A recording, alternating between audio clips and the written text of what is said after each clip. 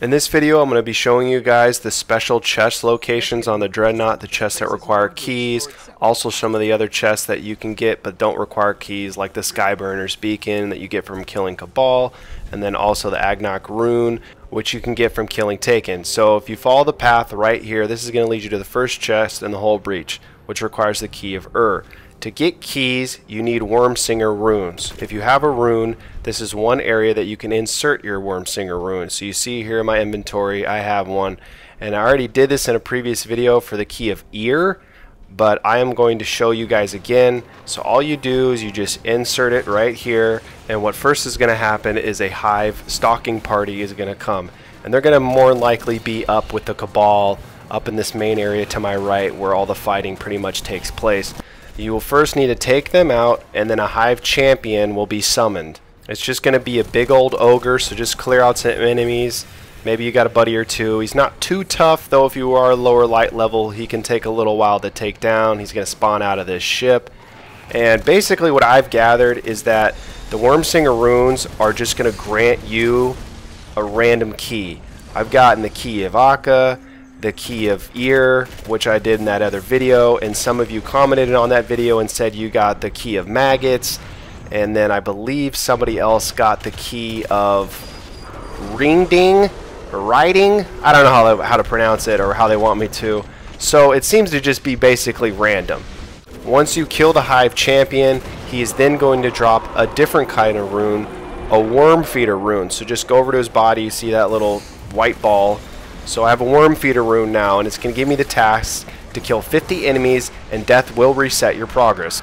Once you kill 50 enemies, you'll see here in a second, your key will pop up. I got the Key of Gnashing Teeth, a key I have not gotten before.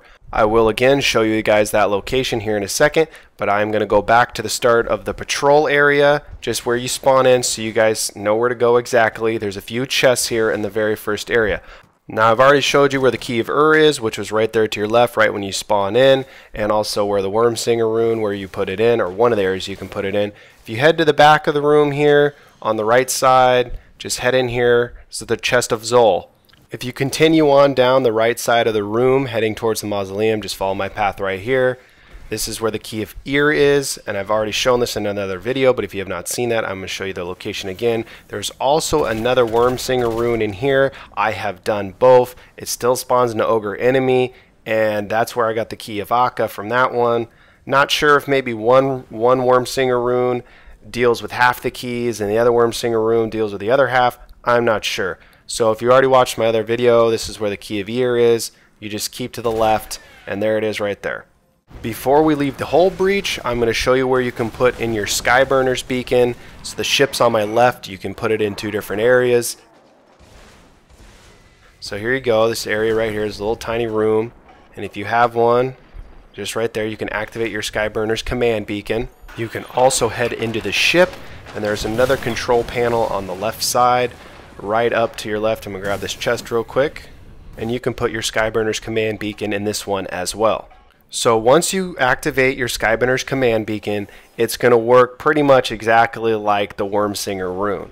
You'll see a little message in your left hand corner here in a second right there, the Cabal summon a recon team. The recon team is going to spawn out here just where the Hive recon or Hive stalking party spawned, right here in the middle. So just work on taking out these bums, and then the Cabal are going to summon their own champion. You see him here to the right. What is his name? Valas Taug.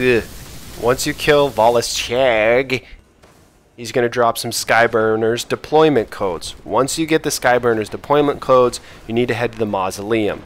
To get to the mausoleum, once you spawn in on the Dreadnaught, you just head straight. Just remember to head straight. Ship's on your left. Just head straight through here, and it's going to lead to the mausoleum. And then once you are in the mausoleum, there will be a ship. If you came in the way I just showed you, there will be a ship to your left. If you're at the very top of the mausoleum, it's on your right. Once you hop in here, the Skyburners, where you're going to deploy the codes, is just right at this back panel. You will then have 3 phases that you're going to have to complete to get this chest. For the first phase, I've done this twice. The first phase, I have gotten clear out the enemies, which is just kill the enemies. And then you can see here, slug screws collected. So killing Cabal and collecting slug screws is all we had to do. Goes fairly quickly. You're not on a time limit or anything like that, so don't feel rushed. Once you complete this step, you will then enter phase 2. Now phase 2 will be timed, so make sure to pay attention of where your arrow is pointing you to go. I have again done this twice. First time I did it was this clip you're seeing right now. We had to upload data. Another time I did it, we had to scan an object. So it's going to give you a different task. You see here we made it with 30 seconds. It's not going to be too much pressure time-wise, but just make sure you're paying attention of where to go. And then you will get a phase 3. Which is going to be taking down a high-ranking Cabal leader. This again is timed, and it makes us go super deep to kill this guy. So make sure you're paying attention where your arrow is pointing so you have enough time to kill the enemy. Now this took us all the way to the founts, and again, I wasn't really paying attention. My teammate, one of them, was already running and said, "Dude, we gotta go super deep, let's go, hurry up." Our other teammate was going for an engram across the room. So just make sure that you're aware of the time, and then once you enter the founts or the area where you need to contact and kill the leader, the time will go away, which you saw up in the left hand corner, and now all we have to do is intercept the target and kill him. Once you kill the target, he is going to drop a Skyburner security pass. You see there, it just popped up.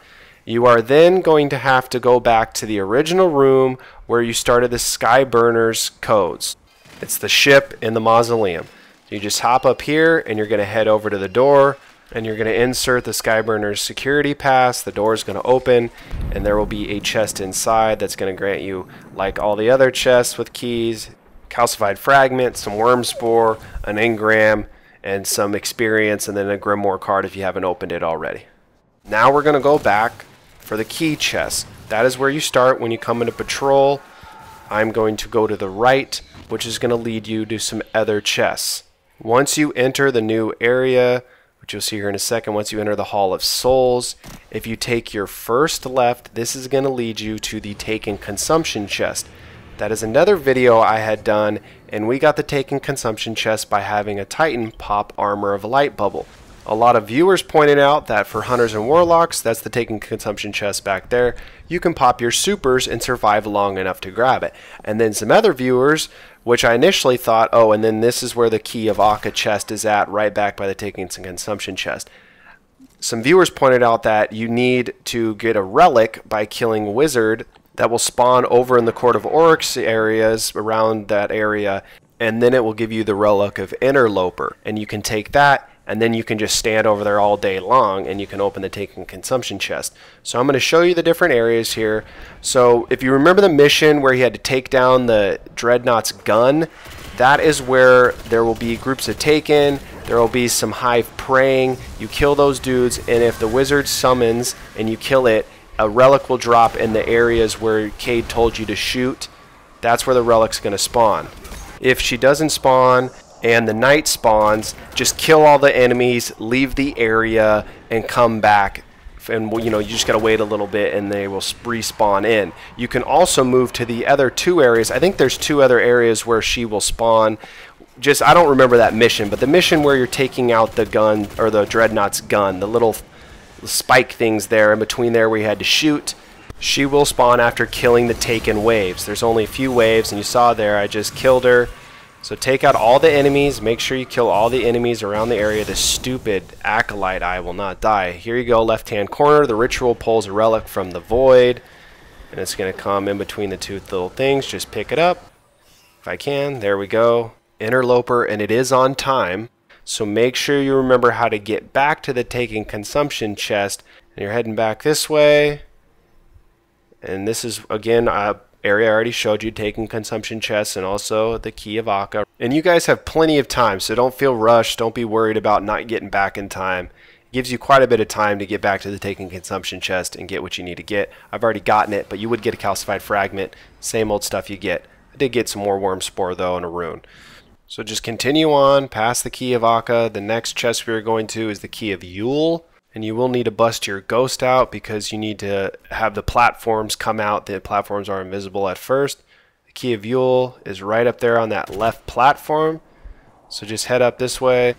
Just take your time. It's only a few jumps. It's nothing too drastic. Just bust out your ghost, and then the platforms will come out. I have yet to get this key, But again, it's just going to be the same rewards. Next chest, if you continue on, we're going to get the chest of Gnashing Teeth. That's the key I got earlier in the video. And to my left, that's another area where that wizard can spawn to get that interloper relic. Let's help this guy out real quick. He's in here by himself, balling out in Court of Oryx. Just quickly kill this nub. Alright, he's dead. The key of Gnashing Teeth is underneath the platform. It is right here. And this is the first time getting this chest, so that's pretty sweet. We will now be going to the mausoleum for 4 more chests. If you do not remember how to get there, you just head straight right when you spawn in from the Dreadnaught. And this is the first chest over here on the right side of the room. Requires the key of Wyrding. I don't know. If we continue on out of this room where the Wyrding key's at, there's 2 chests on far platforms, and you will need to bust your ghost out. The invisible platforms, there's a chest on the right and a chest on the left. The chest on the right requires a key, whereas the chest on the left requires you to get the key of Maggots first, and that chest is in the mausoleum as well. I will show you guys that. But this chest over here on the right requires the key of Spawn. So the chest over there, you will need to first get the key of Maggots. The key of Maggots chest is on the left side of the room. If you're looking down the hill, if you're coming up the hill like I am right now, it's on the right side of the room. So just sneak on up in here, and then you have to jump up, and this is where the key of Maggots is. Once you open the key of Maggots, it's then going to put a little bit of stank on you, and that's going to allow you to open up this other chest on the far left platform that I told you about. Now try to be quick about it. It is on a time. I do not remember how much time it is. I did help a friend with it. I think it was a comfortable amount of time. You shouldn't be too stressed getting over there, but you might want to do a practice run or know where the first platform is really at, just so you don't feel too rushed your first time doing it. So you're just going to head over this way, like I said, but we're heading to the left platform this time, not the right platform. I'm just going to fast forward here, guys. You get the idea. Use the invisible platforms to jump over here. If I remember correctly, I think it was 1 minute and 30 seconds. I could be totally wrong, but it's a comfortable amount of time. You guys shouldn't feel too rushed. Once you jump over here, some enemies will spawn. Don't worry about them. And then grab this Ascent is the Key chest. Now onto the Agonarch Rune, which you get from killing the fallen enemies that spawn around the Dreadnaught. And you need to charge the rune by killing, you see here, by killing Hive, who periodically appear on the Dreadnaught. Now you need to kill 7 of them. You cannot just go and farm them with one character. I think I had a buddy say that a Reddit post was saying that you can switch to your other characters and it still counts towards your 1 rune, and then that will, so you could do 3 in 1 day.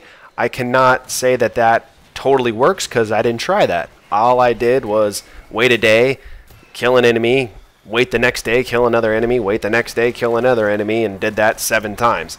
So you see here, I'm killing the enemies, and I will complete my 7th one. And now you have charged your Agonarch Rune.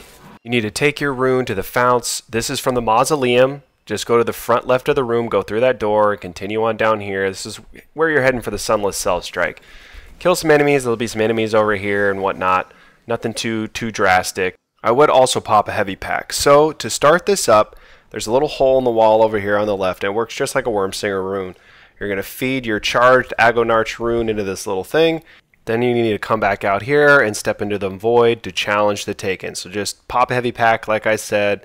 You're going to step into the circle, and a freaking buttload of Taken. You're going to have to kill a grip of these dudes. So if you got a buddy on, have them come help you out.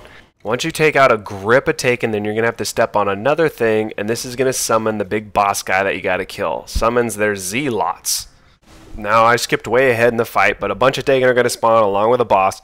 Once you take out all the Taken and the boss, even if you kill the boss, the Taken do not disappear. So you got to kill all the guys in the room here. It's just fast forwarding this stupid Acolyte eye. So kill all the enemies. So once you do that, a message is going to pop up in the left-hand corner telling you that the Taken are a bunch of pussies and they bounced out because you balled out and killed them all. And the chest is going to appear.